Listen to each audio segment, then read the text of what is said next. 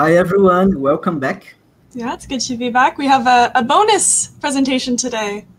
Really? This wasn't on the original schedule, right? We have new speakers today. Exactly. We were really happy when those guys that are going to present today were accepted to be here.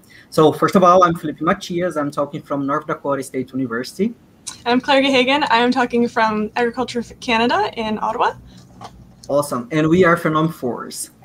Let's start with our presentation, Claire. So for the ones that already saw our workshops, we always start with a traditional presentation. And keep an eye on that. And we'll be starting the workshop soon. Yeah. So we are PhenomeForce. So we're a network that is working to connect people and especially empower early career researchers in phenomics and build an online library of resources and provide training. And our main group members are Anna Rita, myself, Felipe, and Nora Falgren. So if we go to the next slide. If you want to follow us, we have our website, which has a list of all the past presentations, as well as upcoming workshops and some more information on it, as well as Twitter and the YouTube channel. Hopefully, if you're watching this video, you found our YouTube channel. It also has all of our past videos on it. And we have an email address and a Slack channel. If you're interested in getting involved in our Slack channel, just send us an email and we'll add you in. And if we go to the Slack channel, we have a few different discussions there. So there are suggestions, if you have suggestions for presentations or the styles of workshops we're holding, any job offers, if you have a position you want to share, that's a good tab to keep an eye on, as well as just some general information on the introduction and information about our Friday hands-on workshops. And our YouTube channel is right here, and we have all of our videos. So when we're live, that live video will be posted to the channel the next day. So it'll be available if you want to come back and follow slower and pause and play. Those are all available there. And make sure you subscribe so that you get notifications when we have our next workshop session coming up.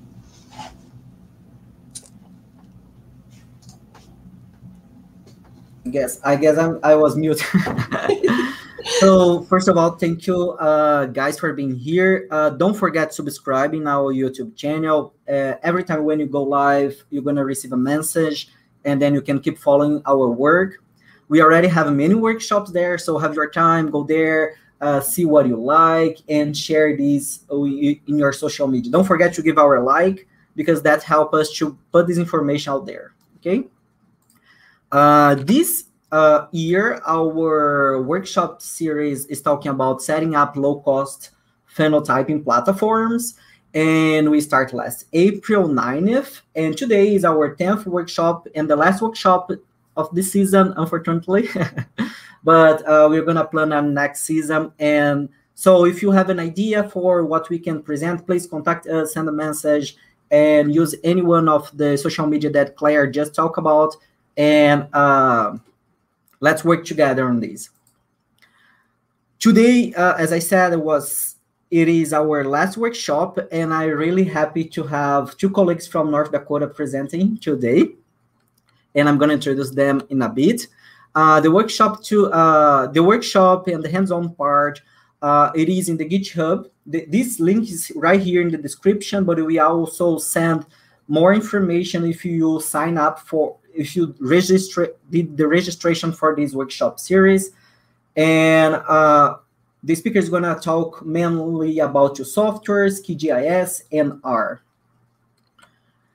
Yeah, with this, I wanted to introduce my two colleagues, Diego Gris and Paulo Flores. They are from North Dakota State University, and they're going to talk about the basis of drone flights and data extraction for small plots research. It is our first drone-related workshop in the season, and we are really excited. Hi, guys. Good morning, everyone. First of all, thanks for the invitation. It's a pleasure being here. Can you guys hear me okay? Yes. Okay, Felipe, and Claire, thanks again for the invitation. I think my only concern is when you talk about low cost, high throughput phenotyping, when you get involved with drones and sensors, it can get a little expensive really fast. So Just keep that in mind. Today, can I share my presentation? Okay. It is this one? Yeah. Okay, here we go. So, okay.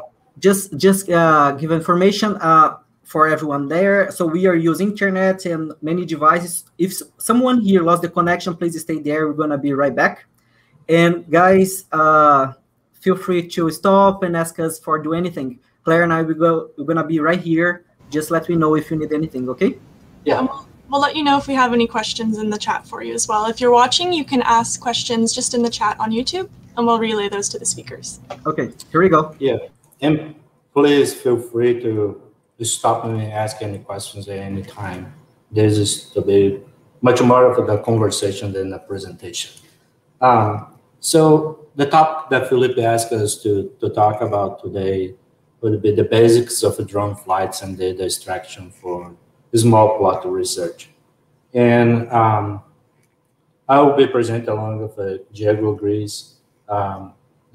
Diego is my graduate student here at ABIN.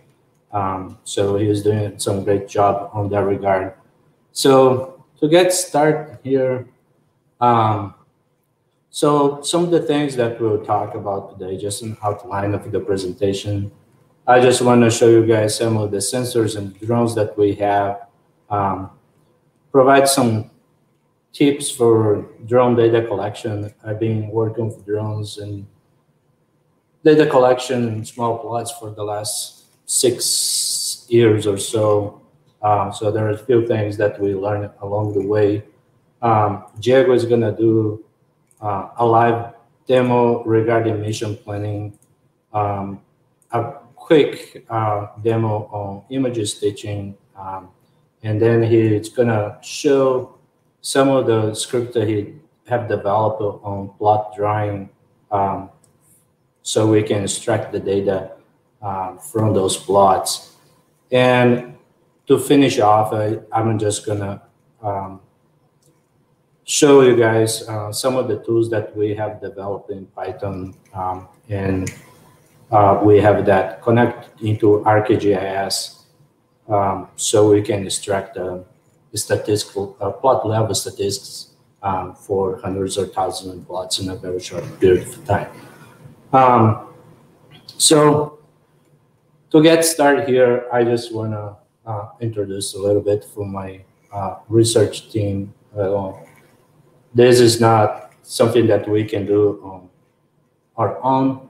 If it wasn't for some of the folks that you're seeing on your screen here, we wouldn't be here today. Special thanks to Dr. Zhao Zhang. It's a great colleague, and I really enjoyed working with him. Dr. John Stenger, though John has been doing some great job. He has developed some image analysis tools as well for some of the greenhouse work that we've been doing. It's doing a great job. And you can see as well some pictures of some of the graduate students in our group. So to start with, I just want to talk about a little bit about the different sensors that we have here and what we use them for somewhat.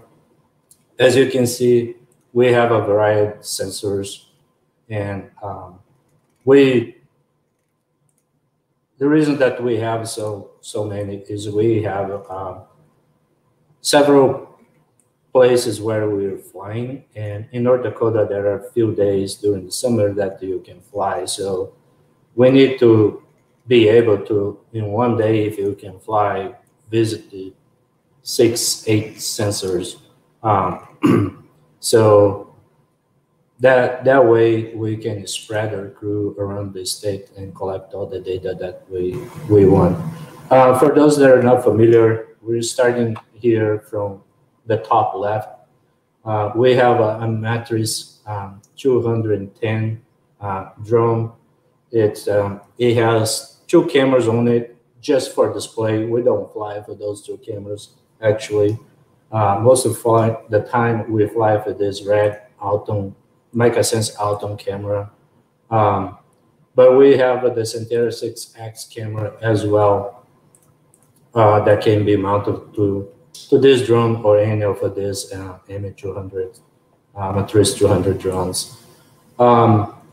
Next here we have a Matrice 200 drone, and we have a dual MicaSense system on it that provides us instead 5 bands like the Centera 6S and the MicaSense Autumn. It provides us 10 bands, multispectral bands. So, and down here we have more of just the regular RGB drones that we have. We have the Alto Evo 2 that we purchased recently. We have several PhenomeForce, great, entry-level drone for all those that are starting there. And we have this one here where we have a 42 megapixel camera mount on the Matrice 600 Pro, and this system has as well a PPK system, because we are using the system to do some width mapping, and we want to create some prescription maps from that imagery. So we need to have high accuracy on those images. I'm just gonna go back here on the iPad and show in more detail some of the sensors, some of the things that we have. Just give them a second here.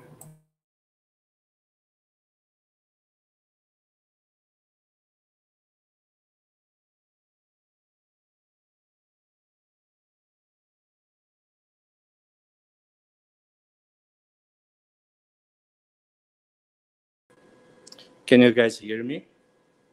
Okay, nice. So as I was talking about, here we have the Matrice 210. The only difference that the 210 and the 200 is that 210 you can put the 2 cameras on. It has a dual gimbal on it. As you can see, these cameras, they are just connected here. The advantage of this kind of system is that the cameras can be removed fairly easy. If you just there's a couple of cables here that are pulling from the camera, but that's what I like about this system. It's fairly easy to pull the cameras out. As you can see, as I was talking about the dual system, this system has a band multispectral system. Is that the image coming through? Yeah. So these are 10 band system. Let's put this down here. This is probably one of my favorite drones until I kind of came across the Delta drones. And I would tell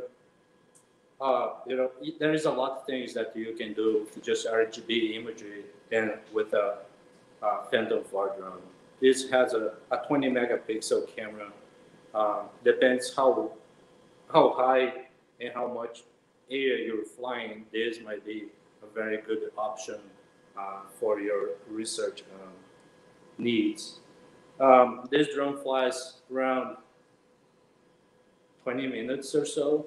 I don't think I ever flew more than 22 minutes. Even the DJI says they can fly around 28 minutes or so.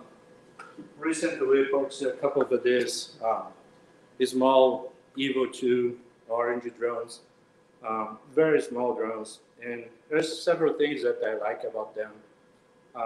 this one has a 48 megapixel sensor, but because of the size of the sensor, the image quality, it can be a little better than the PhenomeForce Pro,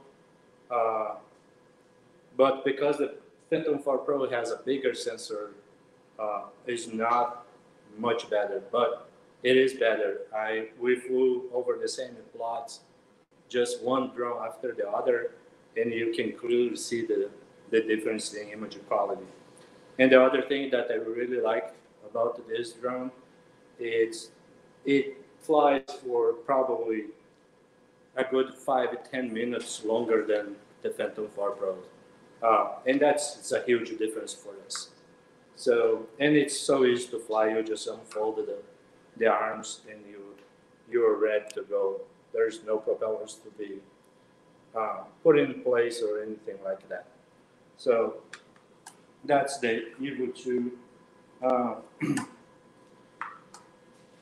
We have, on the pictures you saw, we have some Matrix 600 drones, but we're kind of walking away from that. One, I heard the other day that the drone has been discontinued by DJI. So we have several models of this Matrix 200 models, and we have several cameras again that we can easily swap on those models and not having to have a dedicated camera or a dedicated drone to carry a camera. So for example, if you wanna, if you have a Zemuse X-T2 camera that's a RGB plus thermal camera, you can easily swap the camera on a drone and use that drone. You can do the same thing with the Alton. So, and one thing with the Alton, and it's different from the Centera camera, the SAGs, is the Alton has a lower resolution thermal camera on it as well. So for those interested in having some thermal data, don't expect higher resolution of the imagery, but it has a thermal layer there as well. You know, if you're looking just to have an overview from your views, that might be a good option as well. Also, I forgot to mention one thing about the Evo 2 drone is that it was designed to fly for your phone.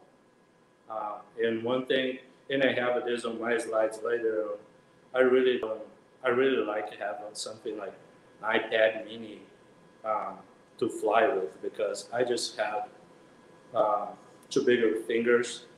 The screen size of a phone, it doesn't fit my finger size as well. So this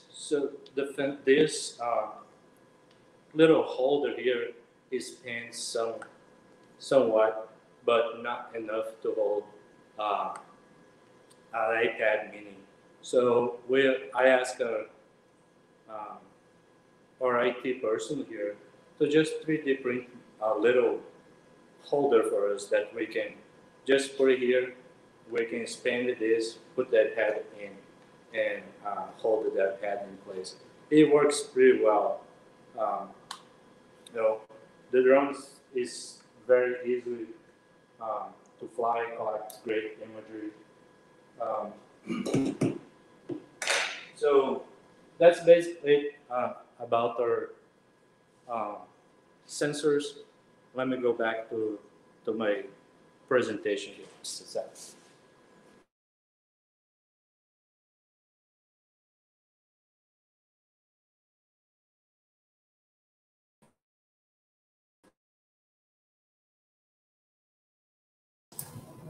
All right, back here.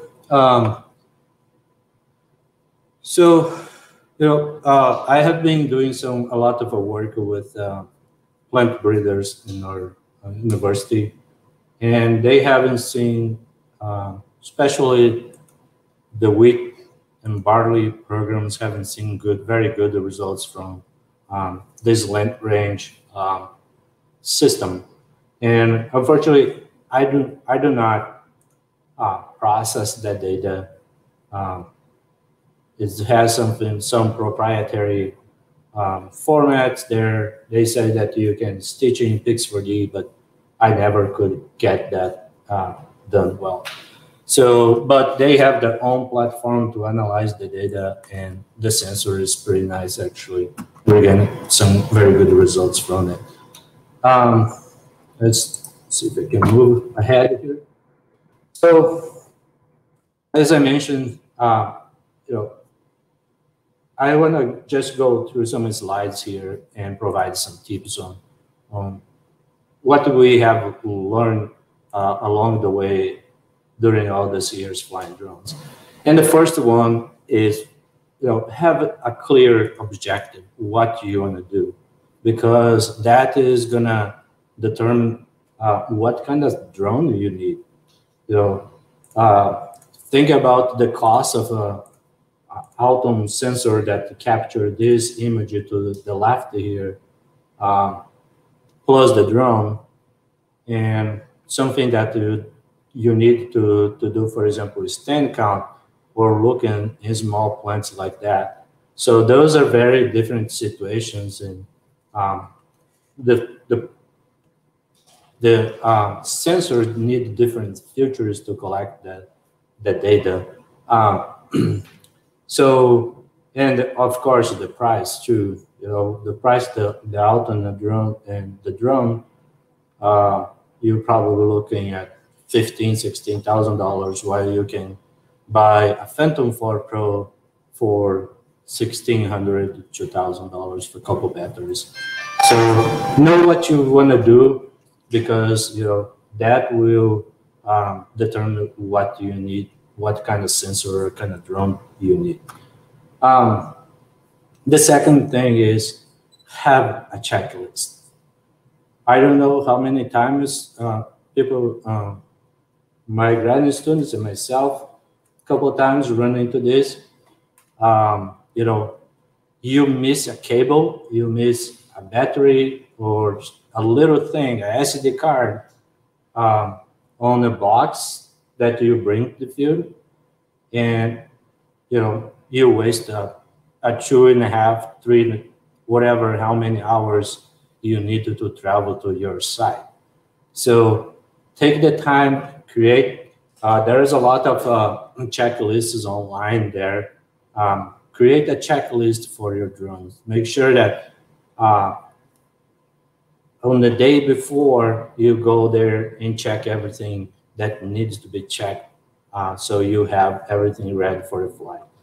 This is something that a lot of graduate students in the department, they want to use the drones, and they come in and ask, oh, can I use the drones? Like, yeah, have you charged the batteries?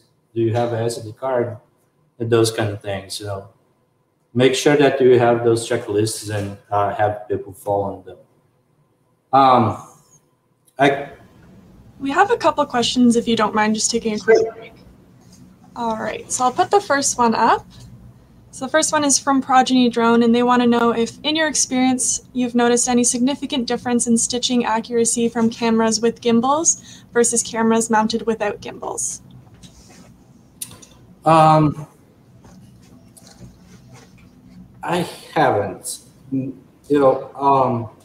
Lately, I actually, as we move out from the Matrix 600 Pros to the 200 series, having a gimbal on that system becomes too heavy for those drones. And the way that they design the mounts for some of those cameras, especially the MicaSense ones that we use a lot, I think they got to a point that the drone can maintain stable and point the camera down all the time. And I haven't seen any disadvantage of not having the gimbal during the stitching process. I think the quality is as good as when we used to have the gimbals. And it's not, not easy to find a gimbal that worked well for those systems. If it's not those DJI type of gimbals, have a third-party gimbal, it works, but it needs some adjustments and some little tricks here and there. Okay, thank you. And the other one is a shorter question. Jen was just wondering if you would be able to make your slides available so she can see. Oh, of course. Yeah, we can definitely make those slides available. Okay. Yeah.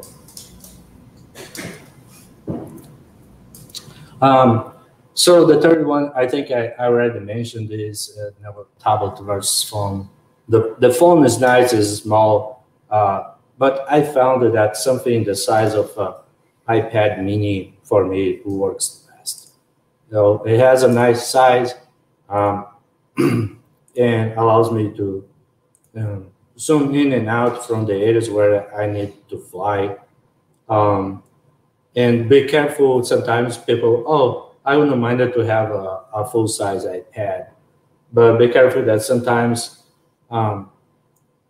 the mount on the remote control of the drone does not have enough space to fit a full-size iPad on those.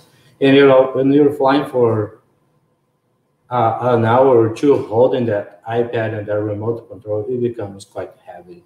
So for me, something the size of the iPad mini is the perfect size.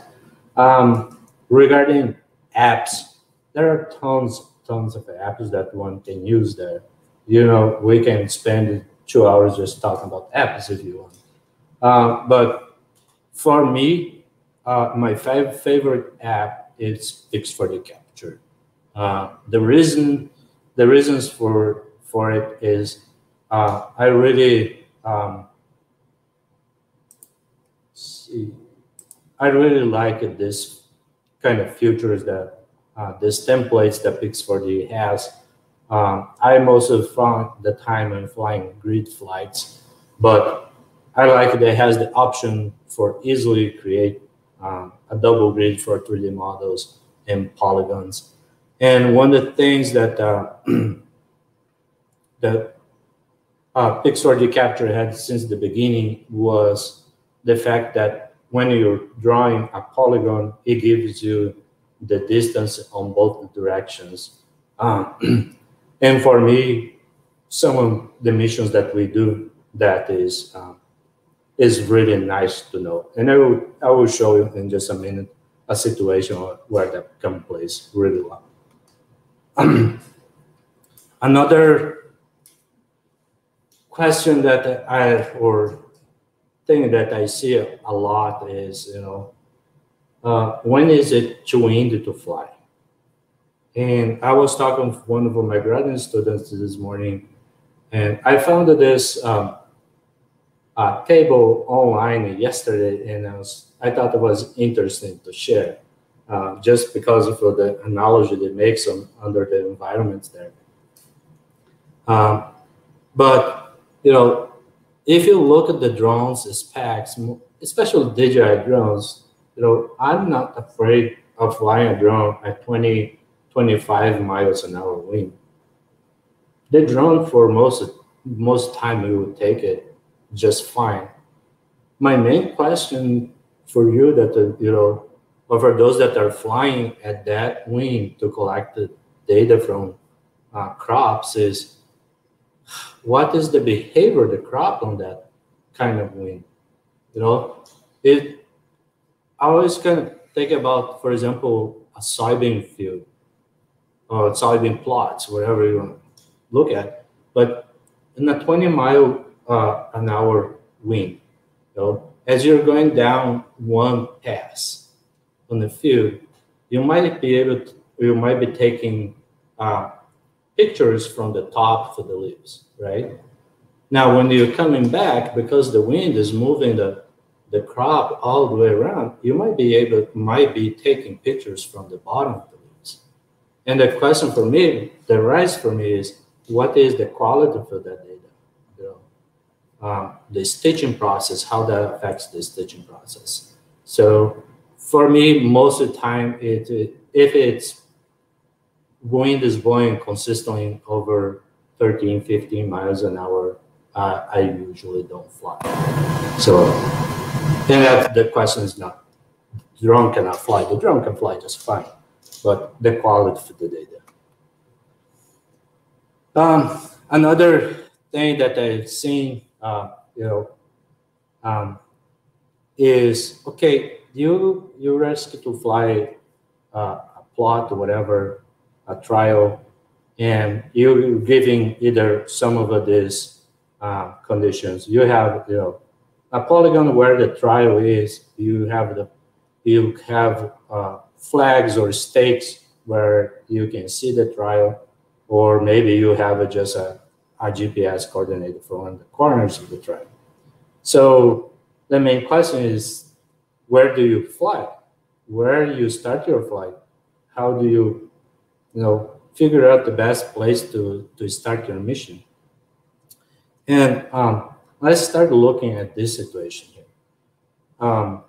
So if you see this, if I ask you, any of you, to do a flight here on this location, where would you park your car and take off?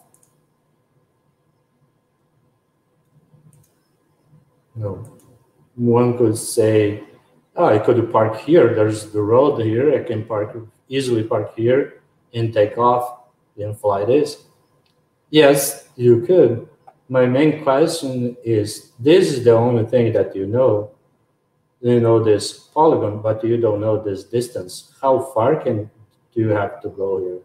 For me, the easiest way to do it, as you can see, some features on the map here.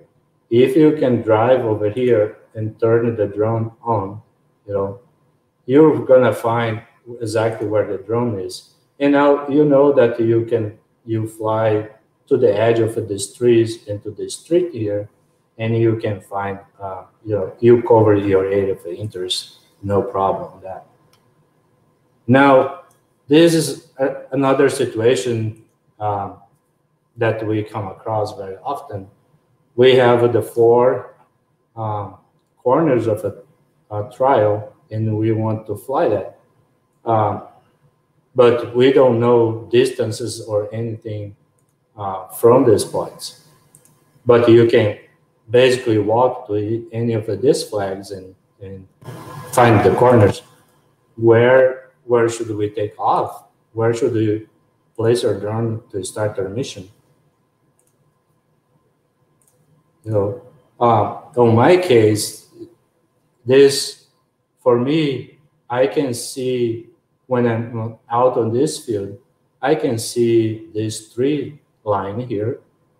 So what I usually do, I would park right here, okay, and walk with the drone to this point here, because I don't know the distance. But if I place the drone on the ground and turn it on, it's gonna show on my iPad where it is. And from here, I can just draw a polygon, a rectangle, and place all over this area here, because I know that he has to fly up to these trees and up this tree. And that's the way that I would place the mission here. And the other cool thing that I like about Pix for the capture is, if I do this once, the mission gets saved, and I can just fly the mission over and over again. So the second time that I would be flying this field, it doesn't matter. I could park here or here, because I know I have the mission already. So for the main trick here is the first time to fly. If you have an app that can save the missions, so the second, third time you have the mission, that's not a problem. And this here was a situation where I have a collaborator and he gave me the just the coordinates, latitude and longitude of the state from one of his trials that he wants to be flown. And he told me it's, 175, 185 feet west of that point, and then 575 feet south.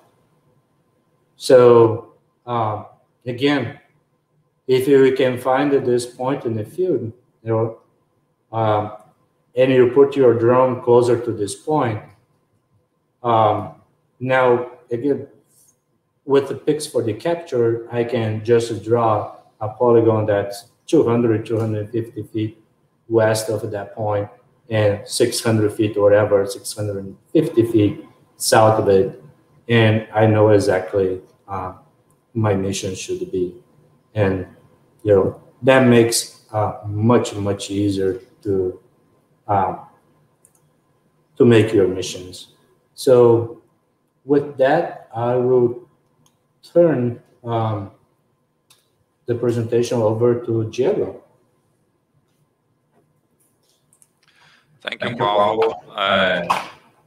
I wanna thank you guys too for inviting both Paulo and I to do this workshop. It's a pleasure to be here talking to these people that follow the PhenomeForce group. And as Paulo was explaining a lot about what you have to take into consideration when you are going to the field to fly and how you start planning the mission, I will follow up with the hands-on part of how we plan the mission in Pix4D once we are at the field. Of course, we're not at a field here, so you guys have to imagine that we are somewhere with crops and we are in one of those coordinates that somebody gave us, or close to one of the stakes that marks one of the corners of the field. But I would like to share the screen on an iPad that is connected to one of the PhenomeForce that we have here, the one that Paulo just showed us. And first, you can see that we have a bunch of apps on our iPads. These are all apps that we can use to fly. But as Paulo was saying, we usually prefer to fly Pix4D capture. In some cases, there are some cameras that we need to use other apps. They don't work with Pix4D capture, but our preferred one is Pix4D capture on the iOS platform. So I have the drone turned on over there. Of course, we are inside a building, so the drone doesn't have any GPS data. It cannot see any satellites here. But what I want to explain is, once you get to the field and you set up everything, how do you start planning a mission? Actually, I would like to share a video first. I made a video at the field showing how we set up the drone and everything, and then we can go from there.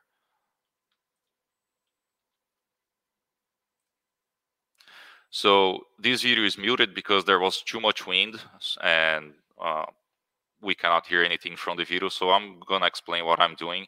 So you go to the field, and I'm using a PhenomeForce. So I open the case, and then you will remove the camera cover that is in the PhenomeForce. This is, for the PhenomeForce. And here I'm putting the propellers on. I'm explaining, the propellers, there are two types. They rotate in different directions, so they have different colors.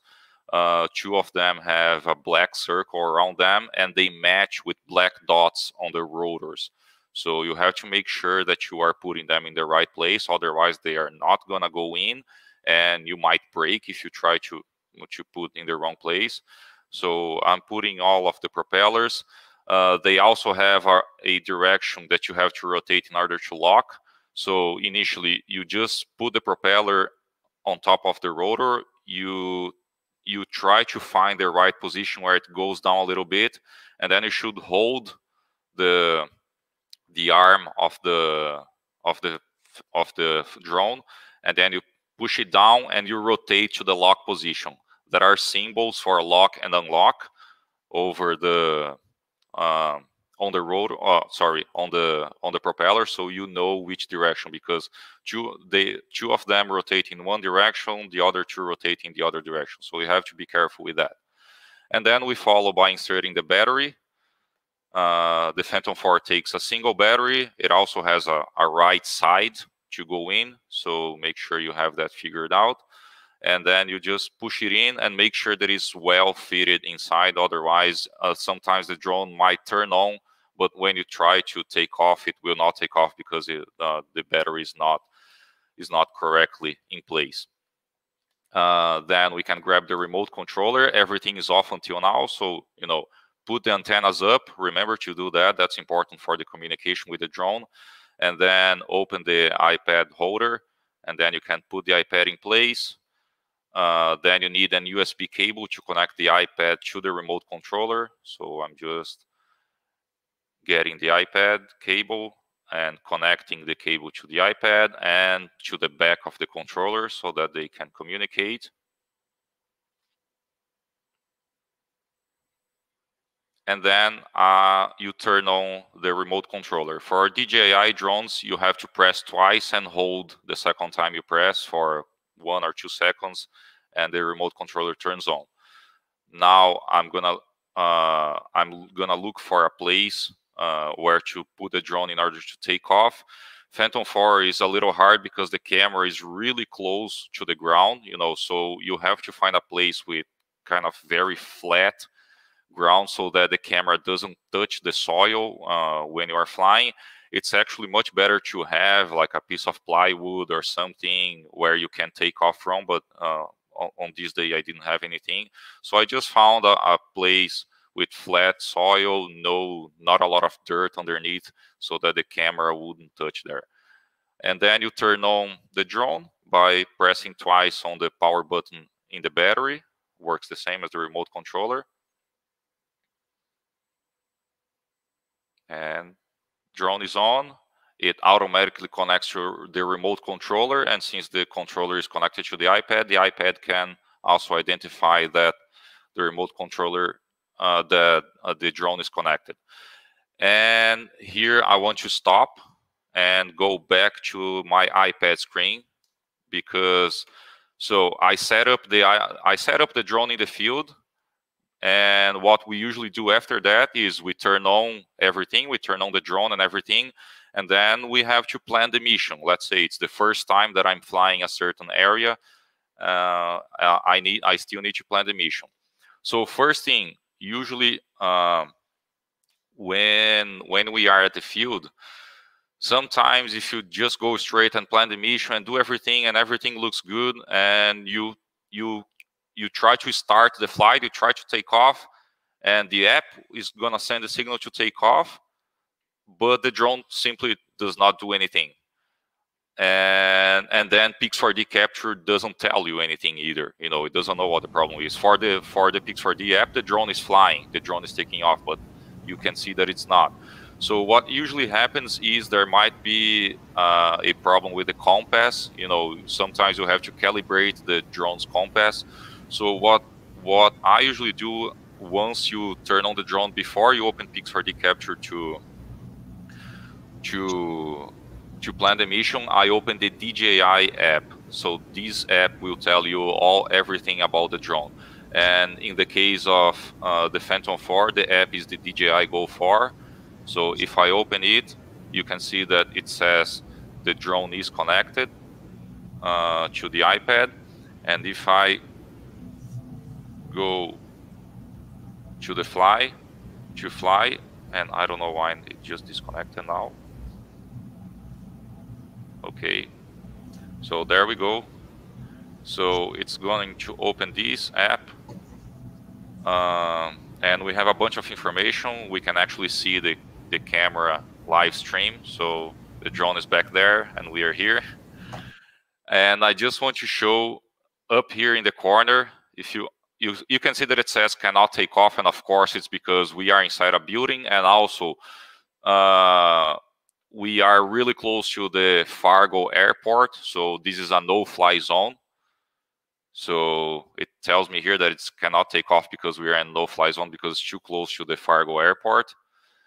But what I want to see is here we have the compass information, and for now it's normal, so the compass is calibrated. But sometimes you might come here and you will see that it tells you you need to recalibrate. And then you just click on calibrate, and it's going to tell you what you have to do in order to calibrate the compass. It's pretty straightforward. Before you go back, we just have a question about the Pix4D capture. The question is it possible to adjust the camera settings using the iOS version of Pix4D capture? Yes. Yeah. I'm just going to show that right now. Perfect. Okay. So once I check the compass, I know the drone is good to fly, good to go.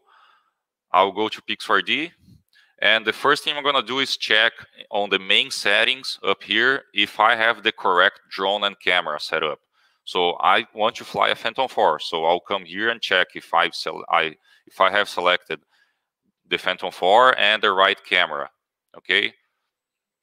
Because, for example, if I'm going to fly an M200, the Matrix 200 with the dual system, I might have to come over here and select the right drone, which is down here, Matrix 200, and I have to select the right camera. And one thing, Pix4D capture does not have native support for every camera. So you can see that we have a bunch of custom cameras down here. These ones we had to insert manually. And how we do this is we already have, of course, it set up here. But if you don't have one, you might have to insert a new camera. But I just want to show here what information you need. So you can give any name. This is for the dual system camera, or for the single camera. If you're using just the red camera, it works the same. And you need this information: focal length, the sensor width, image width, and image height. And this is usually info that you can find just with a quick search on Google. Okay, so if you search on Google for Mica Sense, Red Edge, MX Red, Pix4D camera setup, or Pix4D capture camera settings, they have available on their website all these information. Okay. So in this case, I'm planning a mission for a PhenomeForce Pro V2. So I'm gonna go back here, select this, and of course the PhenomeForce has its own camera, so it's the default one. I'm not gonna change anything. I'll just disable this auto download. I don't want that. And then I can go and start planning a mission. So here we have a mission that has been planned in the past. Okay, so you might open the app and it just throws you somewhere, you don't know where it is. There is a button down here, just like any maps application, to go to your current location. So I'll hit that button and it comes to the current location. So, I mean, this is the location of the iPad. You can see, we cannot see the drone here because, like I said, you can even see here that there are 0 satellites, because the drone, of course, cannot see any satellites inside the building. So when you are out at the field, you can see the drone location too. It shows a symbol for the drone. The blue dot over here is just the location of the iPad. So it works anyway. And of course, we are at NDSU here inside a building. So we are not gonna fly here. So I'll just pretend that I have to fly a field somewhere, in a research location, a research plot or something. Here we go. We have some research plots in a NDSU research area. So first thing you're going to do is you're going to come to that area, and then you can just hit the button in the center, and it's going to automatically create a grid based on the last size that you created. And what is nice, as Paulo was saying, we really like Pix4D capture because you can rotate easily, you can move the area, and you can adjust the sizes using the green buttons, and you just press and slide. And if you look in the bottom down here, it automatically tells you what's the size in both directions and how much time it's going to take to fly this area based on the settings that you have. So let's say I want to adjust a flight over this area. So I'm not going to do everything perfectly. It's just to show, but you see it's pretty easy to do, you know. And what else we have to adjust? Here on the side we have the flight height, the flight altitude from the ground, you know. So let's say I want to fly at 100 feet. So I can just roll this slider here to 100 feet. It also automatically tells you based on the flight altitude what's the ground sample distance. So at 100 feet with the Phantom 4 camera, we're gonna have a pixel size of 0.33 inches per pixel. And other settings you might check is up here on the settings button. So here we have a lot of adjustments too. So angle of the camera, of course, if you're flying for agriculture, you're basically flying at 90 degrees.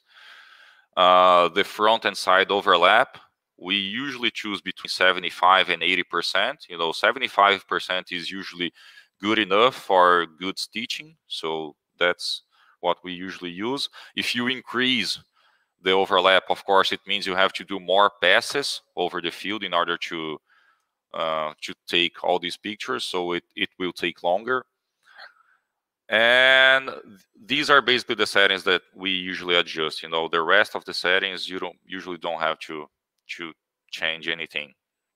So basically front and side overlap, it's what we change, and just make sure that the camera is set for an angle of 90 degrees to fly.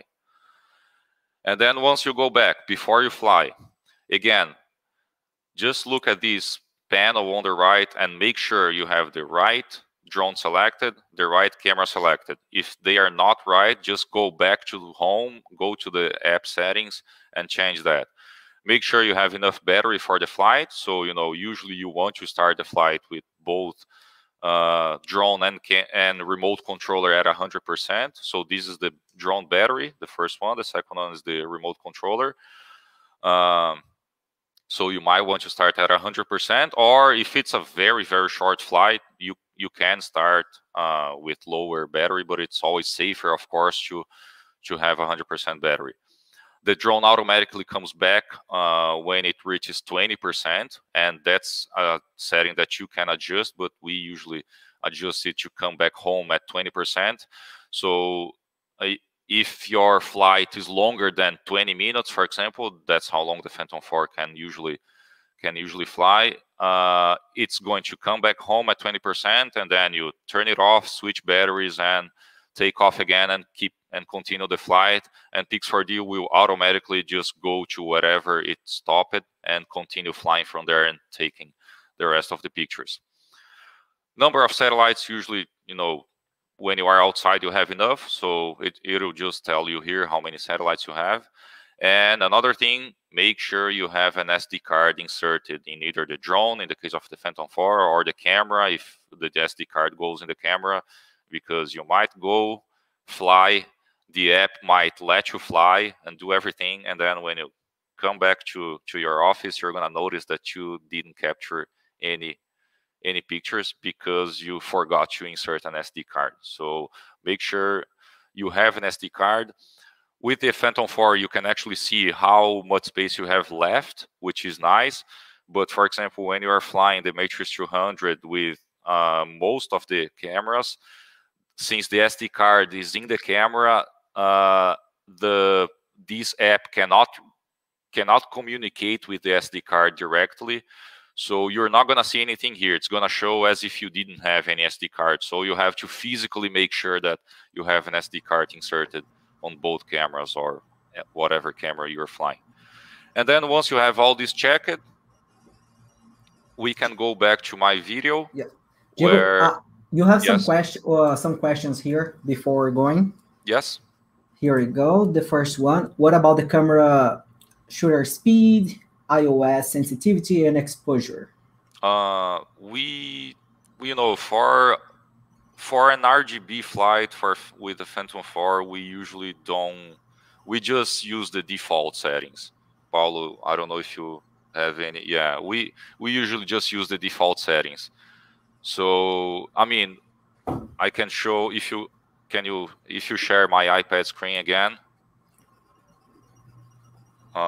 So Pix4D has, for example, this white balance. So we usually leave it in auto. It automatically just sets all these ISO speed and the amount of light is capturing based on the light conditions, just like any camera in auto mode. So we usually fly that way. For RGB, we usually, I mean, we have been getting good data, flying this way. So yeah, we don't mess with these settings in general. Okay. There is a following question for that one, also from Progeny. What about picture mode as manual, shutter priority? Okay, so look at grid center. No, that's the setting we use. And picture trigger mode we use. If it's a short flight, so safe mode means the drone is gonna fly a little. The drone is gonna fly at a reduced speed in order to make sure that it has enough time to click the pictures and process them to store them. Okay. Oh, sorry. I can include Paulo here too in this question. Yes. So yeah, Paulo just corrected me. I didn't. So yeah, safe mode takes a lot of time because the drone is actually going to stop at each place that it wants to take a picture and then take the picture and then fly again. Okay. So we don't use that setting because that just takes too long to fly. So we go for fast mode, and then drone speed.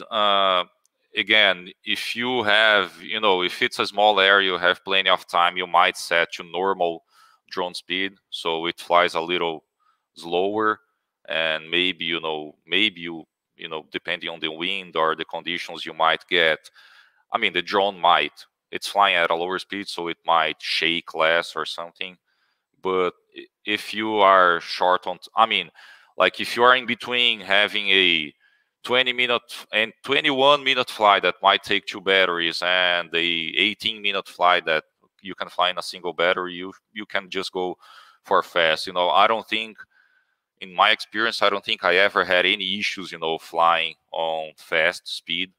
Like the drone can capture all the pictures that it needs. The app is very intelligent. So like the Pix4D app, once it has the settings for the camera, like either for the Phantom 4 camera, it already has all the settings, or the ones that you input there if you need to customize the camera. It calculates all these, so it makes the drone fly at a speed that is it's low enough so that the drone can capture and store all the pictures. All right. So these are usually the settings that we use: fast mode, fast drone speed, and auto white balance. And then this ignore home point is important too. You want to say no, because once you are starting the flight, it goes through a pre-flight checklist, and if your home point is too far away from your current location, it's gonna throw a warning that your home point is too far, which means once you take off or once the mission is ended, the drone would fly all the way, could be miles away to the home point that was set before. So you want to leave this no to ignore home point. So you want it to check the home point and make sure that it's close enough. All right. Yeah, I think so. The take Any home. More questions? The take home is start with the default and then you go adjusting. Yeah, start with the default, results. and as you get more experience, as you learn more about flying, you might see a need to change some more advanced settings, or for a specific purpose, like Paulo was saying, flying, 10% is going out there, planning the mission, Pix4D capture or whatever app, and flying. It's Okay. It all comes from knowing, like based on what's the purpose of your flight, what kind of data you want to collect, comes all the way to selecting drone, selecting camera, selecting the right time to fly. So there's a lot of variables, and these, a lot of these comes with experience. Yeah, great. Oh, there is another question here. Do you want to answer now or later? Could be now, since. Here we go. How Pix4D capture accept or adjusted with any new camera, for example, Sony, to auto capture image during the flights? I don't know if I got that correctly, but you mean how Pix4D capture adjusts the flight settings based on the camera that you have? Yeah, I guess, yeah, probably is that auto recognition. So, system. I mean, for example, if you are flying, like we have a Sony camera in one of the big drones. So, it's a regular camera that, it's a professional camera, and it is on a drone. So you would come here and add this custom camera, and again, you would put here Sony camera, and you have to find this information: focal length, sensor width, and the image width and height that from that camera. So again, this is usually information that you can find on the internet. Like all these are, the specs of the camera that you're using. So once you, and the minimum triggering interval, you need to know, what's the minimum time your camera needs to store each picture it takes. So some cameras can store in microseconds.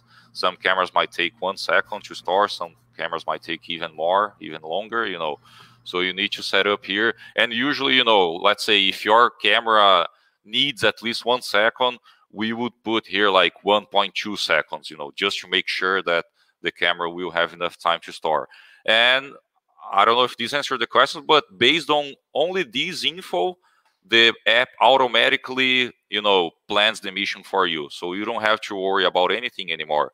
Once you set these settings here correctly, when you are planning the mission back here, and you have that camera selected, again, just make sure you have that camera selected for the mission. It's going to adjust the number of passes that you have here based on those settings that combining those settings with the overlap and, of course, with the height that you are flying. So you're going to see that if I change the height, you see the number of passes. I'm flying higher, so I don't need that many passes. Or if I'm flying, let's say 66 feet, I need more passes. So it automatically adjusts combining these information here with the information about the camera. I hope that answers the question. Yeah, all right. Thank you. It was great. So can we go back to the video? Yes. So once I plan the mission, then I just want to pause it for now. I will just check that everything is right, check your surroundings, of course, make sure there's no other aircraft flying around you. Again, make sure the wind, if there is too much wind, you're not even gonna try to fly. So at this time, all those things that Paulo talked about should be checked already, but right before you fly, just do a final checkup to make sure your flight mission is correctly set. Make sure there's no obstruction for the drone to take off, and usually, it's important. Actually, that's a requirement. If you have more people with you, you must let everybody around know that you are taking off, so that people pay attention and don't get too close to the drone. And then you're gonna hit the start button on the. Can you just go back real quick to my screen? So you're gonna hit the start button on the bottom right, and like I said, it's gonna tell you that it's connected. And when you hit next, it's going to do this takeoff checklist. And of course, I have a lot of errors here because I don't have GPS, home point is too far. You can see that error here. But once you are at the field and everything is good, everything will turn green here. And then there will be a button to start on the right, on this part of there will be a button to start the flight. And once you hit that button, the drone will automatically take off. So back to the video again.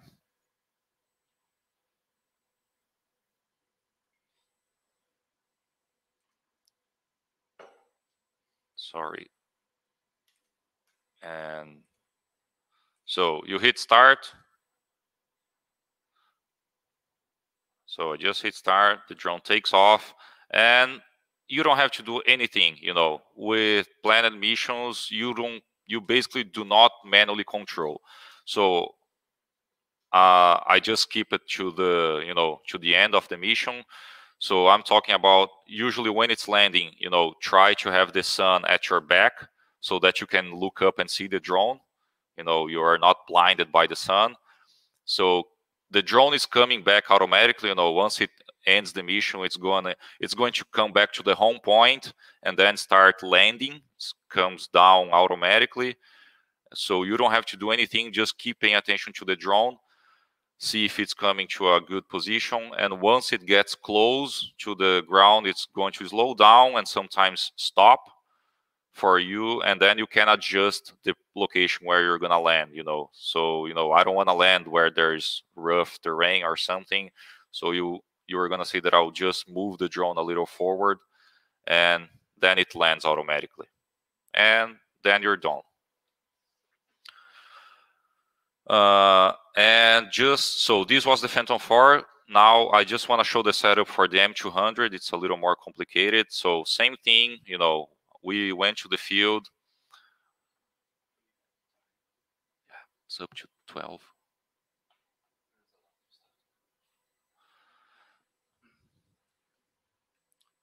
So, the M200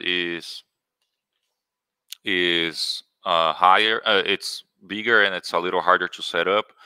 So since we are using the Mica dual system camera, we have this GPS antenna and the downlight sensor. It's the same. So you just put it up,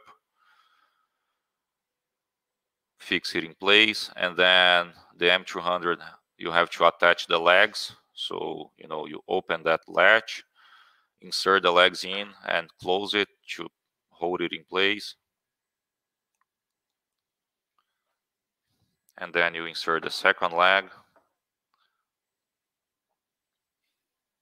Then you can set it down on the ground, and you open the arms.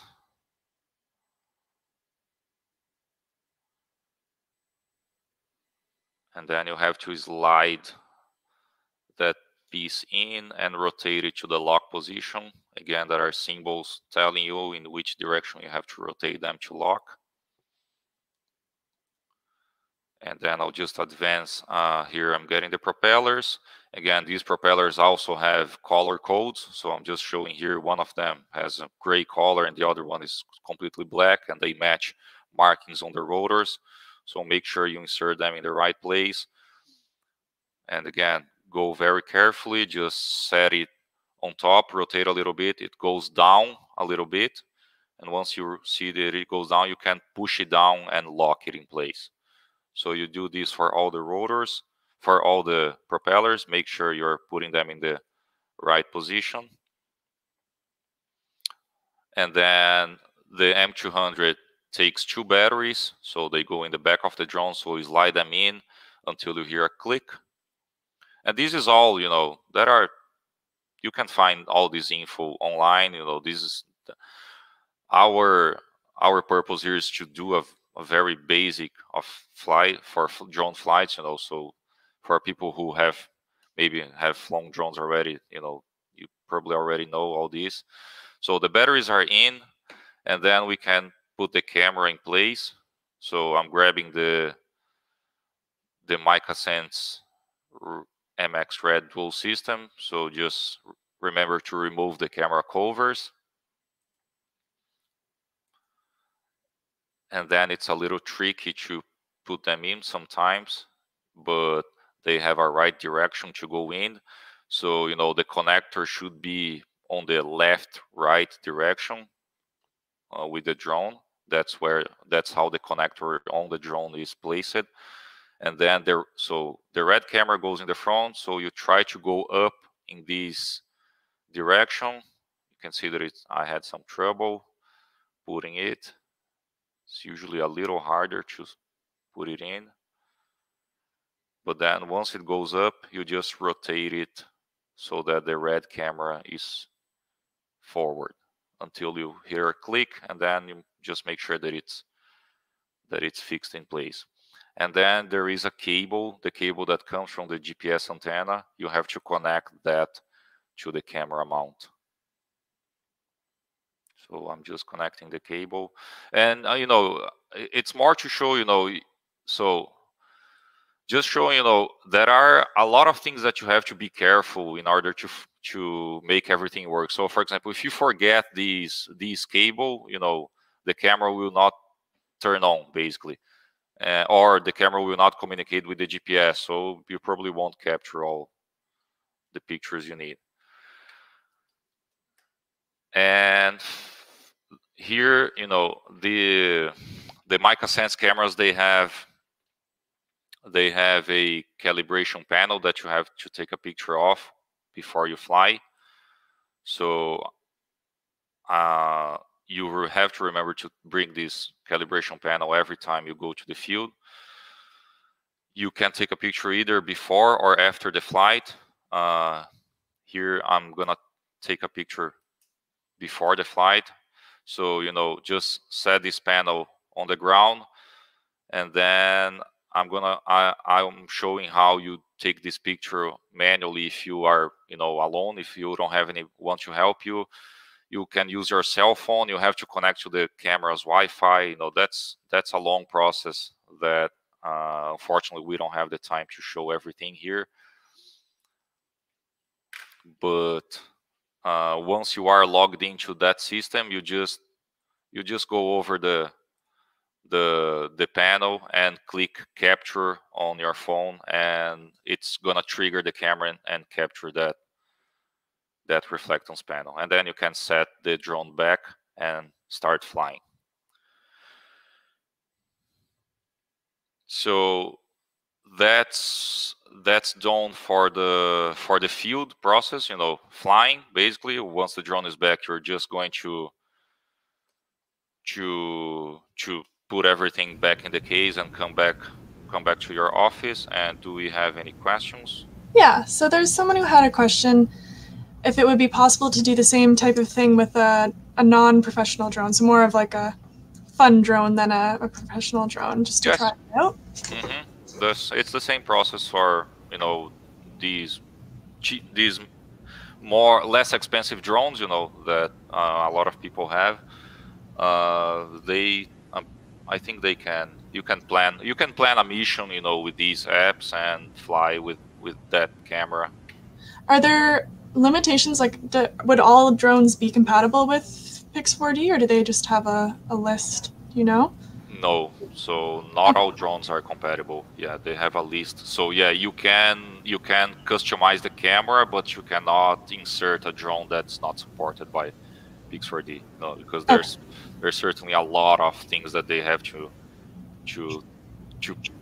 care about. You know, when a lot of settings that they have to adjust for each drone. So yeah, you can only fly the drones that they support. Okay. That's good. And there was another question that got taken out, but I'll add it back in. Someone asked if you do any sort of ground truthing with your drones, like comparisons to. So yeah, we usually do. So if you go back to the first video, you can see there is an orange lead just on the left of the video. So that's one of our ground control points. So yes, for some flights, in order to have a very good positioning accuracy for the orthomosaic, we usually put 8 ground control points around the area, you know, usually 4, 1 on each corner and 4 inside the area.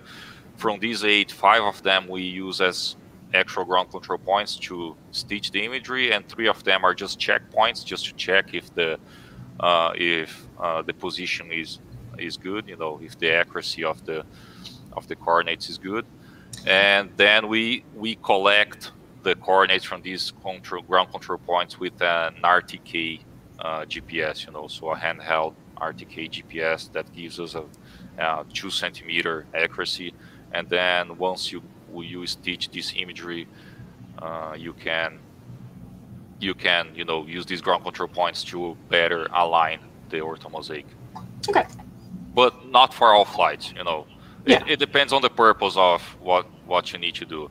You know, the advantage is that after you draw, for example, after you draw the plots, if you always have ground control points for flights of the same field, the plots will always follow exactly in the same area. If you don't use the ground control points, you know, the GPS on the drone might not be that accurate. There's always might be a couple meters, you know, of error. So, you know, the imagery do not align perfectly. So you might have to draw plots for every single flight. Okay. Okay. All right. Thank you. And I think we're good to move on to your next Yes. step. So next part would be stitching. Paulo, can you show Pix4D on your computer? So I'll just switch back to Paulo so that he can just show Pix4D and the initial process of stitching.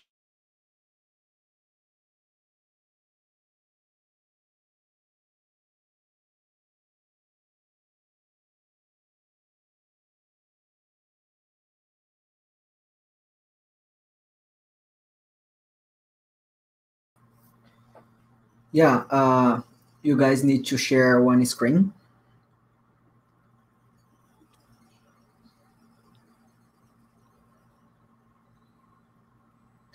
Yeah, very great, Diego. Congrats. Yeah. That was a really nice presentation. Here we go. Yes, so we can see Pix4D screen. So, I mean, we use Pix4D capture to fly, and then once you come back, you're basically going to get the SD card, download the pictures to your computer, and then we use Pix4D mapper to stitch the imagery, you know. So as Paulo was saying, sometimes flying can be a little expensive. You know, Pix4D mapper is a paid software. There are some, of course, there are some open source platforms that you can use to stitch imagery, but since in our lab we have the license for Pix4D mapper, we use it to stitch the imagery. So Paulo, can you just start a new project and just show how we load the imagery up to the point before we stitch? So we're just gonna show real quick how the process goes on Pix4D. So once you open Pix4D and you click on new project, you're gonna set up a name for that project, and then the location where you want to save the project itself, which is usually somewhere, you know, where you already have, where you have put your pictures.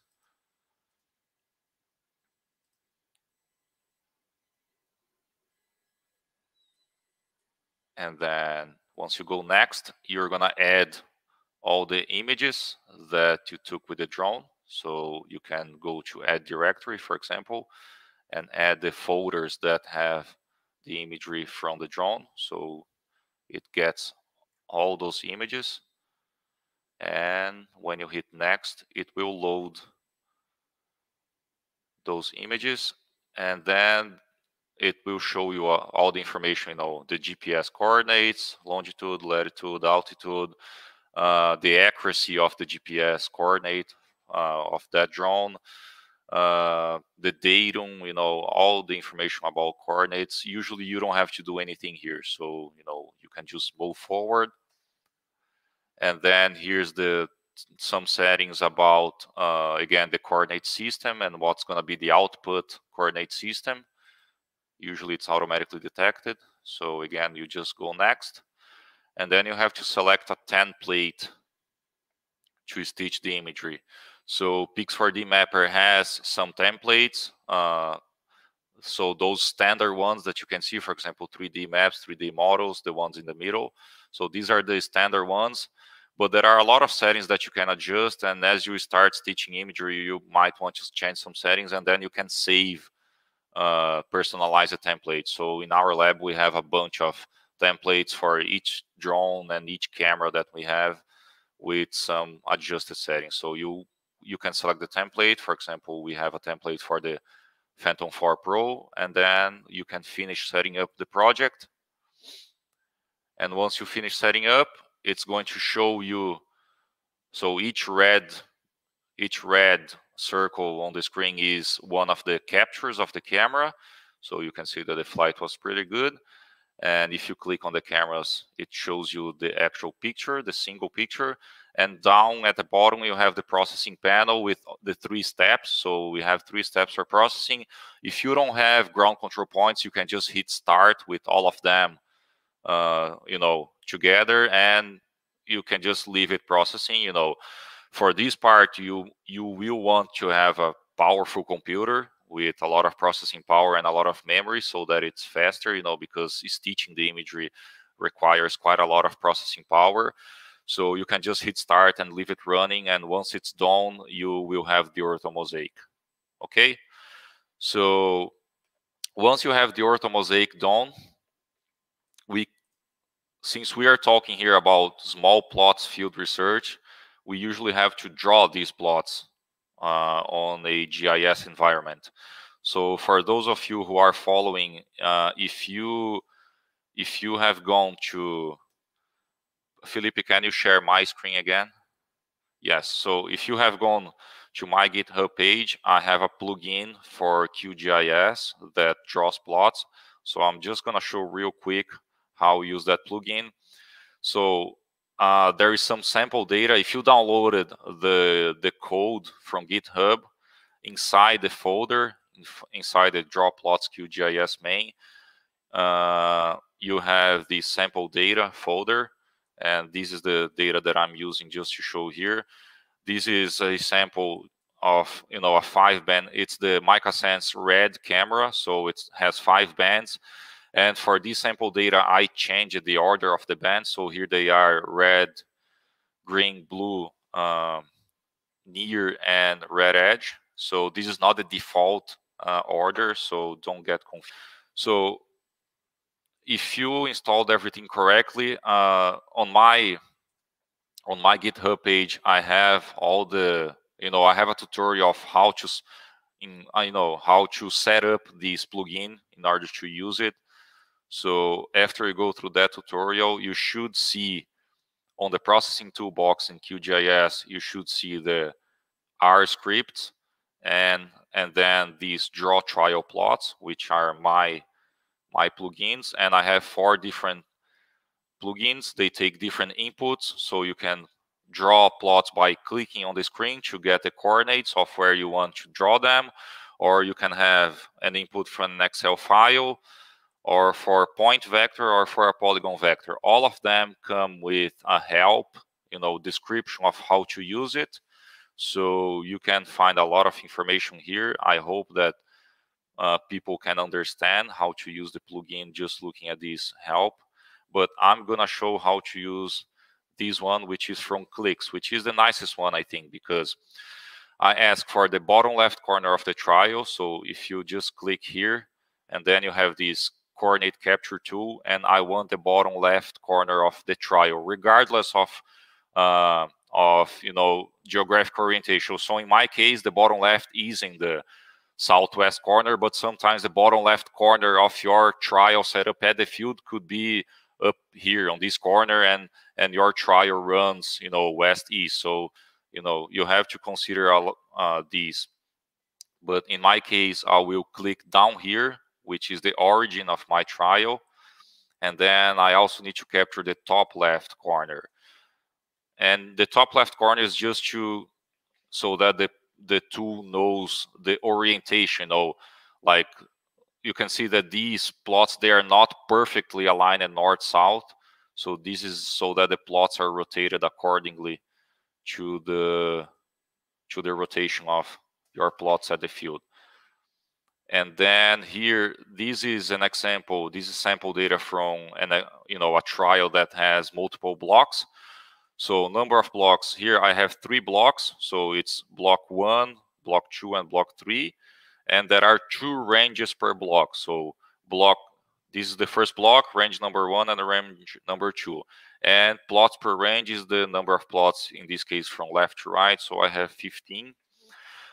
ID format could be sequential, which means they go, let's say, 1 to 15, come back, and then 16 to 30, or serpentine, which is 1 to 15, go up, come back 16 to 30.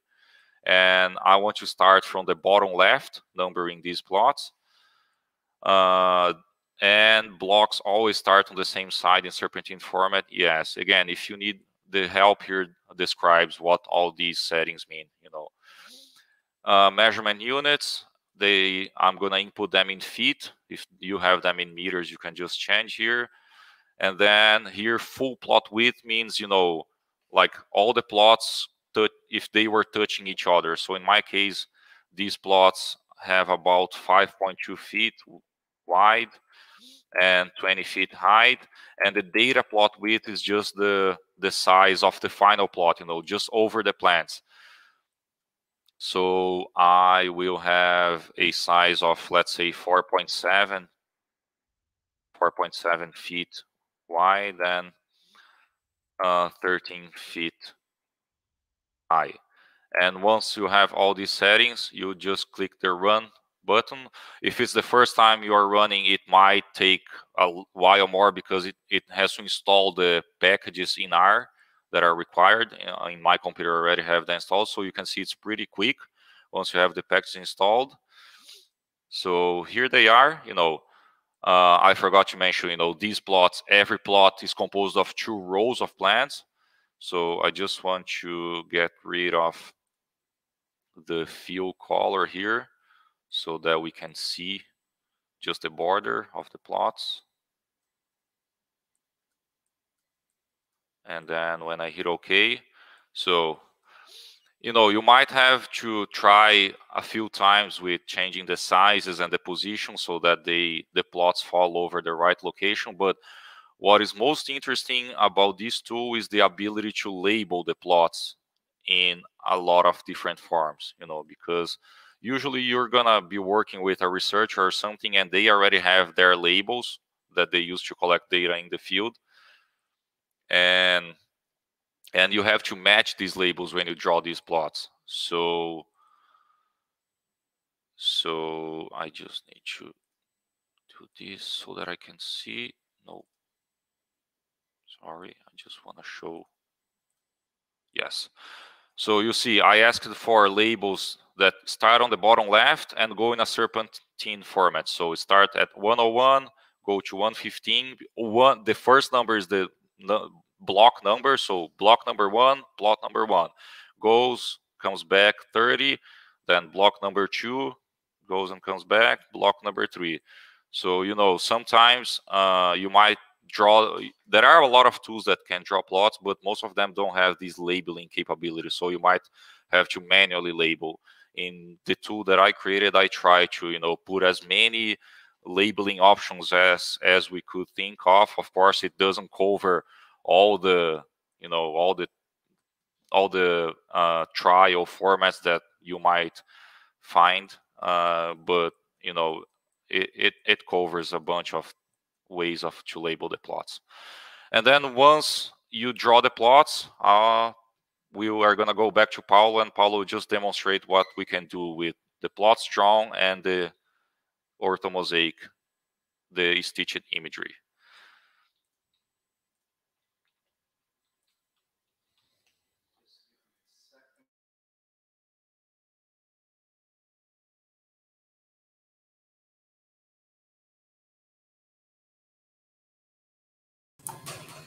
Just give him a second here. I'm gonna pull something up, but I'm gonna remote desktop on my computer, in my office. Share my screen. Share here. Can you see my screen? Yes.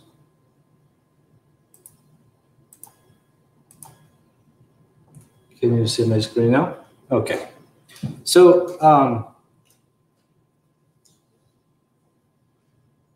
something funny going on.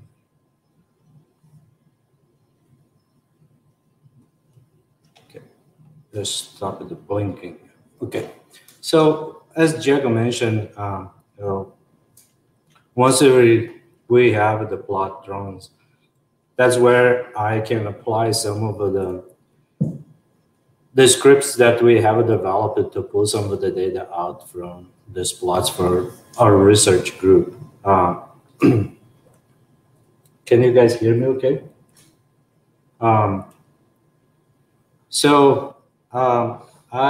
I work with a little bit of Python and ArcGIS. And the reason that I work with ArcGIS is because I have 10 years or so or more of experience in ArcGIS. So I know a thing or two about how doing things in Arc. A lot of universities have access, a lot of researchers have access to ArcGIS as well. So a lot of what I do and tools that I develop based in ArcGIS. So as you can see here, we have create a toolbox that they call whatever US imagery. But we have several tools that we can use to calculate the vegetation indices and extract data from plots, ground cover, from different cameras, RGB cameras, multispectral cameras. So there's when you're dealing with imagery, there is a lot of steps that have to happen to get to a point where you're ready to extract the data. And so we try some of these tools to automate some of those steps. So we're not sitting in front of the computer doing step by step on those processes. And the other thing that I like about Python and in ArcGIS, they are completely integrated.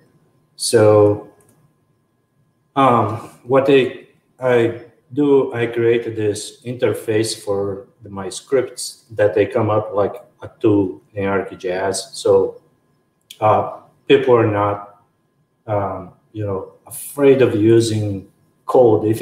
If I ask you somebody, hey, I have this script that you have to go there and change a couple lines in the script, people get me a little concerned about it, like, oh, I'm gonna mess something up. So what I did for my script, it says I created these tools in ArcGIS. For example, you're seeing here a flight that we did over some wheat plots. In this area, we have 4 trials on it. So I create a script where we can calculate around 38 vegetation indices from this imagery and extract the data for every single plot, okay, in each trial. And it's gonna do in a way that you would just need a few inputs here. And I will just show you really quick here how the tool works. So these are the inputs that you need. So you need the shape files for the plots that Diego just created. So we use his tools for that. So we have all the 4 trials here. So on this case, I'm using a 10-band mosaic.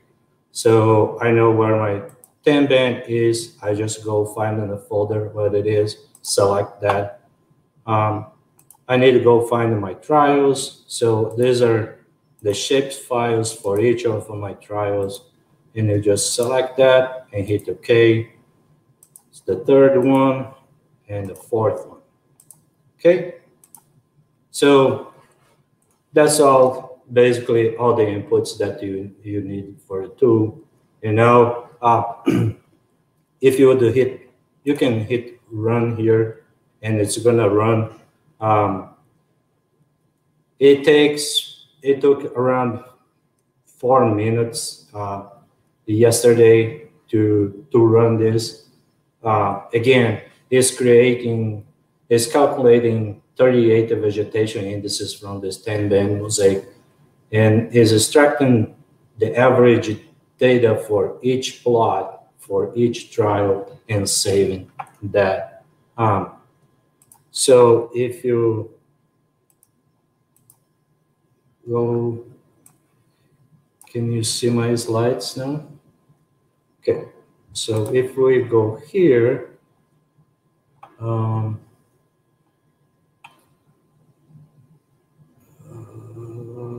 slideshow from current slide, what you're seeing. Okay, let me flip this. Okay, you can press hide. So this is what we had there on ARC. We have the imagery, all the plots. Paulo? Yeah, you just can press hide. Yes, perfect. Oh, thank you. Okay, thank you, Jackie. So it's running, as I said, it takes 4 minutes or so to run. This is what I got yesterday. It ran into 4 minutes and 43 seconds for all of the data. And from this, what do you get? So it creates a folder for each of the trials. Okay, all the trials that we have here, a folder for each trial. In each folder, there is a spreadsheet, Excel file for each of these statistics that you're seeing here, the mean, the max, the minimum, the range, and the standard deviation. And if you were to open that file, you would see something like this. You have the plot IDs that Diego was created from Diego's tool, and now we cannot show all of them here, but you have a list of the 38 vegetation indices here. And I think on this case, I was displaying the max of for each of these vegetation indices for the second trial that you see here on the screen. Then again, this takes 4 minutes to run. And that's the way that we kind of try to create some of these tools to automate some of these things. I used to do this by hand in ArcGIS, and this kind of work would take me hours, if not days, to be completed. The drawing the plots and extracting the data, calculate every single vegetation indices by itself, and it has to create a huge savings in time for a research team. So we don't have this available yet.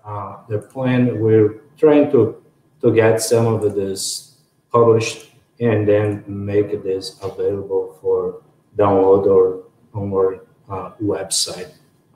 Hopefully soon. So that said, that's all that I wanna share, Felipe. If anybody has any questions, I'll be glad to try to answer them. Yeah, we have a couple of questions from the chat we can go through now. I'll bring this one up first. Someone wanted to know if the drones, you use them to capture data on plant disease. I cannot hear you. Oh. Because my volume was down. Okay. They wanted to know if you can look at things like disease severity, growth, and yield parameters. So what kind of traits are you getting out of your drone data? You can. It just depends, what you're trying to do. We're trying to capture some of that data on corn, for example. We're using that 42 megapixel camera. I have Dr. Zhao Zhang is kind of leading those efforts.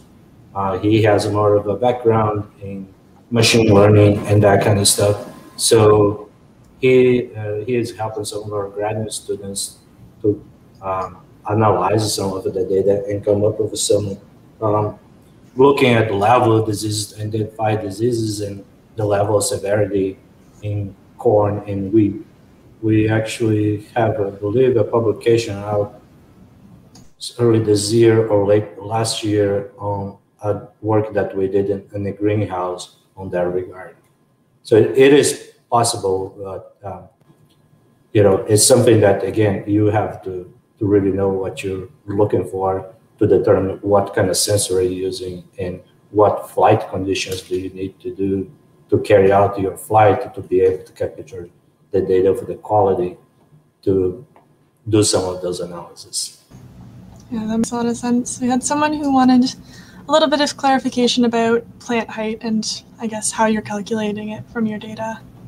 Do you mean by plot height here? Yeah. Oh, I think it, I think on Diego's tool, plot height means if you're looking at your plot, you have the width and the height of the plot. And you have the size, the height of the plot that you kind of, when you plan it. And here we usually cut like 3 feet in each side off of the plots. And the second plot where we're extracting the data from, then it would be this kind of inside plot, or we call the data plot, because we're not pulling the data for the large plot anymore. That way we can deal with the alleys and stuff like that. All right, and the next question we have, can you automatically record the date and time of scans to follow kinetics? I'm not exactly sure what they mean by that. Do you know? I'm not sure what that means. All right. Theo, if you want to clarify in the chat, we can come back to your question.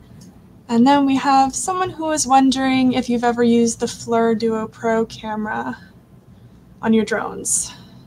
So the Fleur Duo camera is basically that Zenmuse X-T2 camera that I showed earlier today.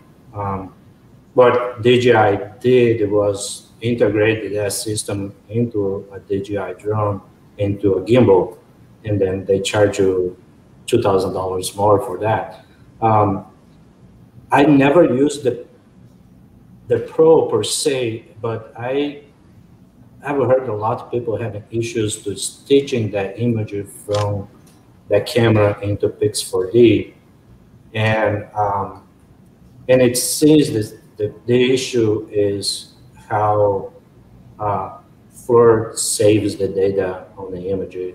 I don't have any experience with that. I still have trouble kind of with the X-T2, because if you collect data of that and try to bring it straight in Pix4D, and you look at the specs of the camera, like the specs that Diego was talking about, the focal length and things like that, is still pulling the wrong data in. So one of the templates that we create in Pix4D, I kind of is used to correct some of that stuff. I haven't followed up very close, but I don't understand why they haven't figured that out yet. This has been happening for years. Yeah, great.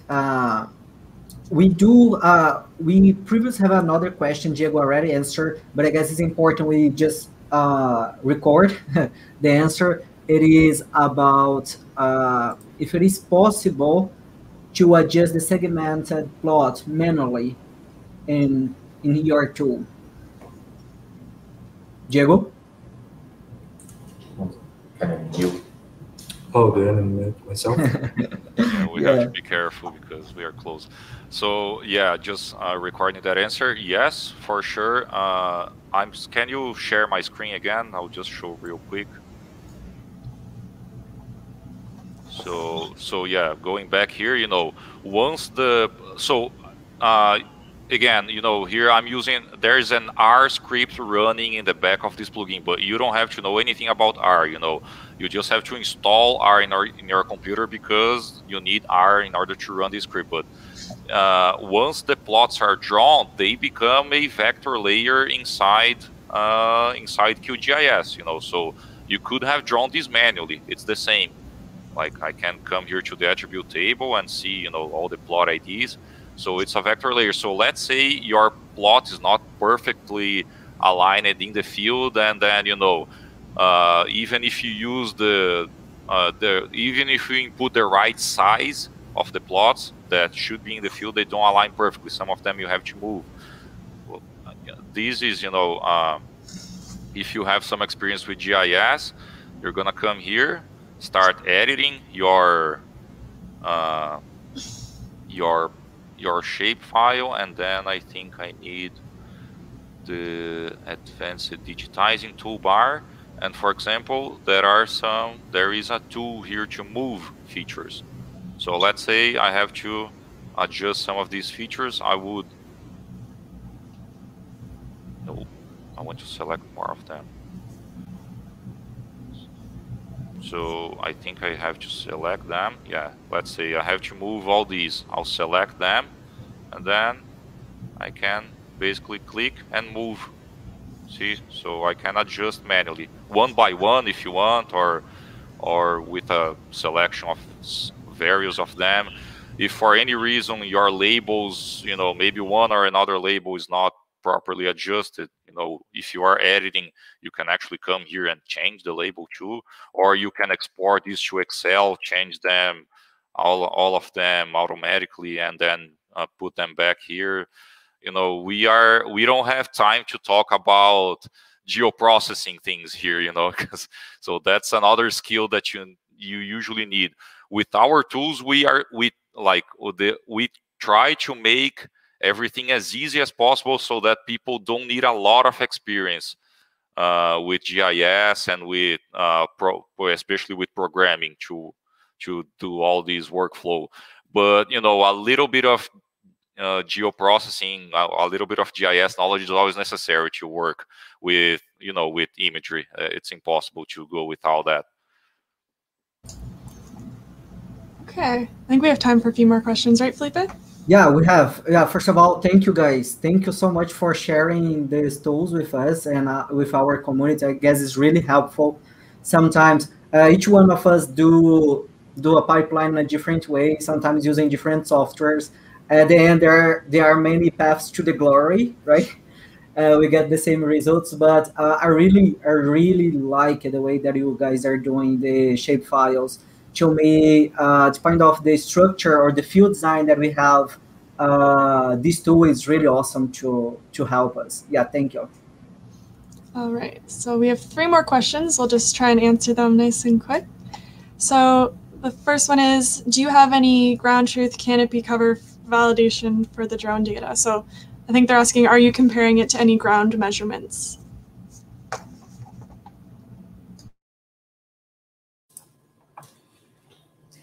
For ground data, ground canopy cover,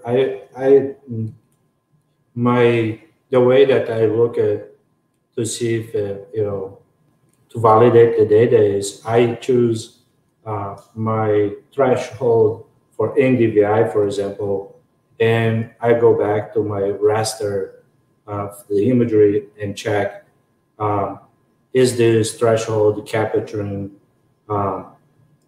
the plant material, the green material as I was expecting, you know, is it capturing the canopy of the crop? I never did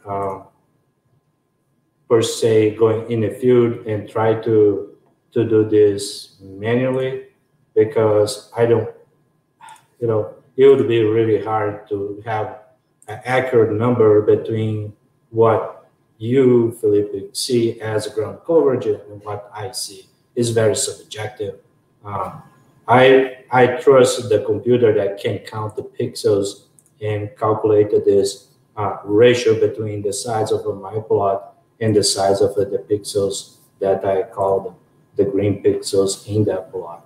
So I think that's a much more accurate number that we're getting there.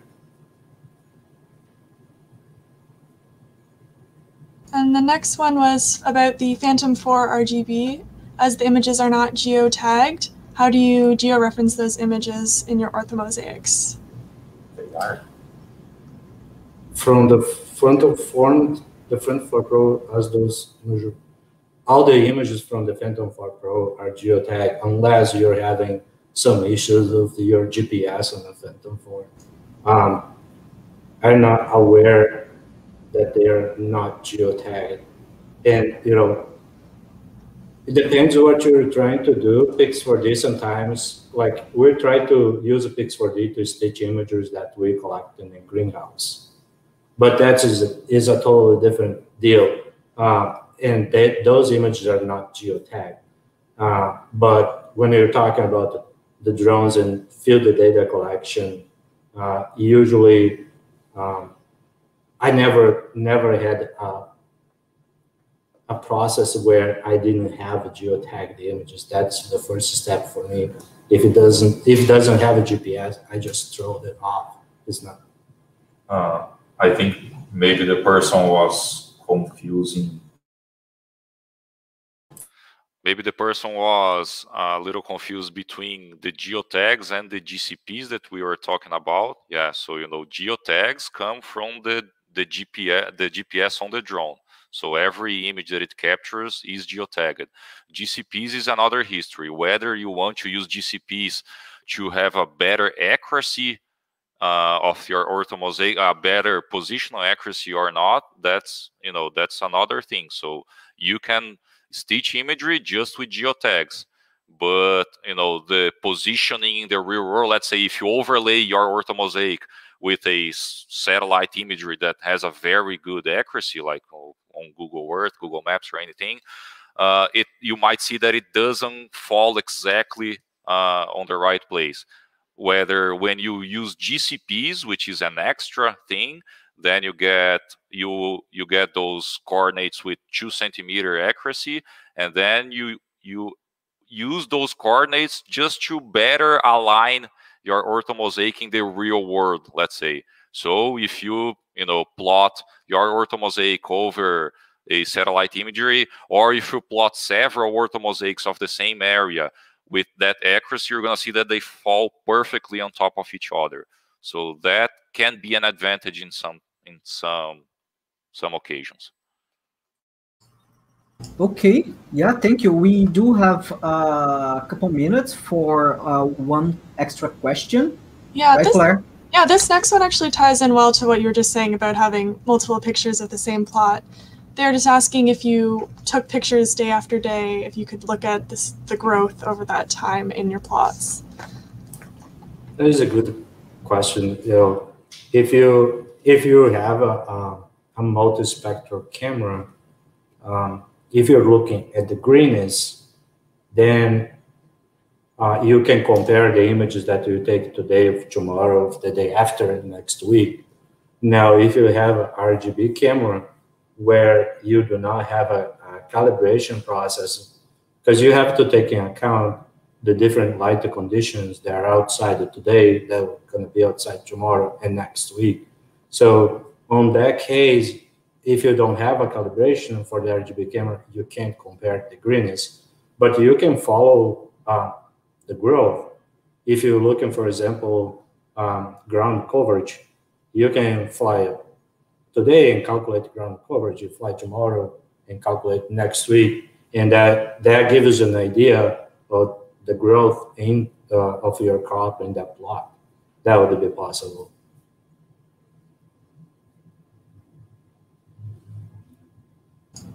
All right, and then I think this person had one more question. Maybe just a little confused about flight paths and stuff, because they were saying if you understand well, you can choose a free flight or a circle flight. And they're wondering if you could use those to measure height and do 3D pictures. You can. One of the things that, again, that I like about Pix4D Capture is that Pix4D Capture has these different flight mission templates. And one of them is a template for a double grid. Basically, the aircraft flies one path this way and then comes back and fly this way and tilts the camera to capture some of that 3D data. You can definitely use the cloud point that is generated in Pix4D to calculate plant height if you're interested in that. It's a very, that's where ground control points that Diego was talking about and become very important to have some accurate data. And so, you might be surprised by this, but the altitude, the elevation data in DJI drones can be off for as far as 100 meters. The differences in the field among the plots and stuff like that is correct, but when you compare for the true elevation, it can be way, way off. But it has so many things that you have to take in consideration to determine plant height, and that can be a very tricky process. But it is possible, yes. Right. Yes. I guess it's having another questions and conversation in the chat. So please, guys, stay there and keep it talking. And with these, actually, we are close to the end. We open this space now for you, Paulo, for you, Diego. Talk with our community. Open your lab for new partnerships to attract students as well. Talk about North Dakota State University. So have your time. I just would like to thank you again for the opportunity to meet folks on this group, and please let us know if we can collaborate in any ways. No one knows everything, and I'm not an expert in programming at all. I do something in Python, and I bet you that somebody that has more knowledge than I do can make these things happen in a much more efficient way. Like the scripts that I have, like 1,600 lines, I bet you that can be written in probably 500. If you're interested, if you have any questions, please feel free to reach out to us. We're always looking for partnerships and collaborations. So this is a high throughput phenotyping is something that I'm really interested in, and there is a lot of people across NDSU that's very interested in. We'll probably have openings for graduate students in the next semester or future semesters here.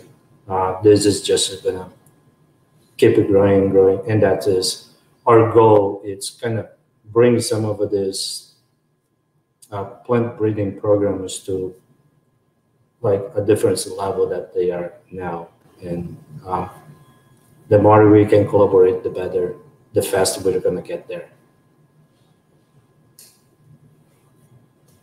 Yeah, Diego? Well, yeah, no. I am just a graduate student here, so I am probably temporarily. Oh, yeah.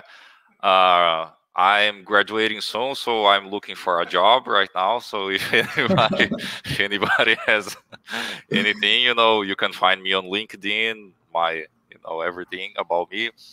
Yeah, and I just want to thank both of you, Philippe and Claire. Thank you for inviting us to present this workshop.